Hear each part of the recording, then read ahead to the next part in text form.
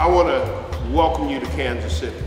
The people of Kansas City welcome you to Kansas City. They will love it. The people of this city love the Chiefs. There's a history, there's a love of this team in this city. Austin, post sideline pattern, Taylor low, he's going to go! I tell you that baby is there. Elway drops back in the end zone, Elway is hit, throws a fumble, it's recovered in the end zone by Derek Thomas. And the big red coach with the big red mustache has liberated the Chiefs kingdom. All of you are obviously at the top of your game or you wouldn't be here.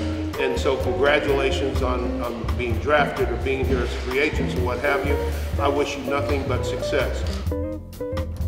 I want you to understand that this is a city that cares about its people, and you're our people now. You are part of our family. Win, lose, or draw, you are always going to be part of our family.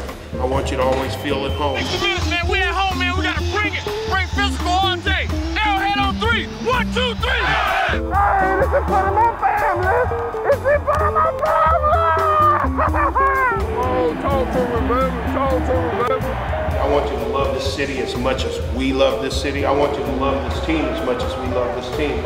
And I want you to know that we're going to love you as much as you love us. So you are welcome in Kansas City. I appreciate you being here. Every play, man. Y'all boys ready? Y'all boys ready? I just want to tell you, I'm looking forward to it. You're playing with a good team. This team has so much potential. You guys are being looked at as the future of this team and the present. So I'm very much looking forward to seeing what you got out there. And I'm praying for each and every one of you that you make it through every year unscathed and with great success. Thank you guys very much.